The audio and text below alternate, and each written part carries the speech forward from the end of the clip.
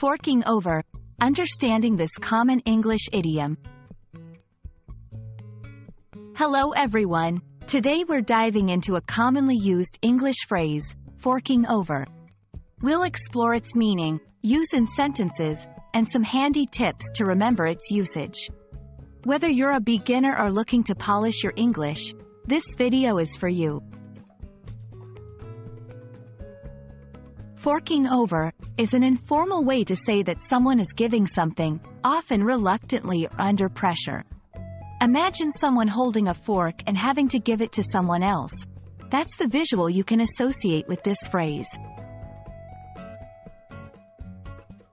The phrase likely comes from the action of handing over something with a fork. Think of a farmer forking over hay. It's a vivid way to express the transfer of something from one person to another, often money.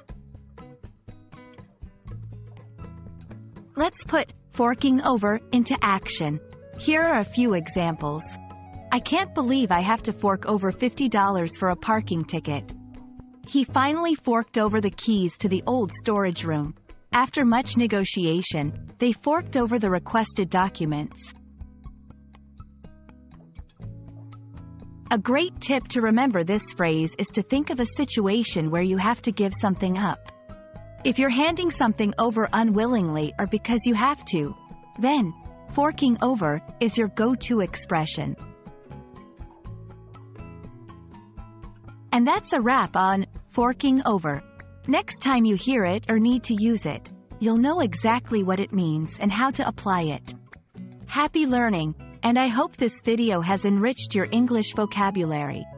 See you in the next one.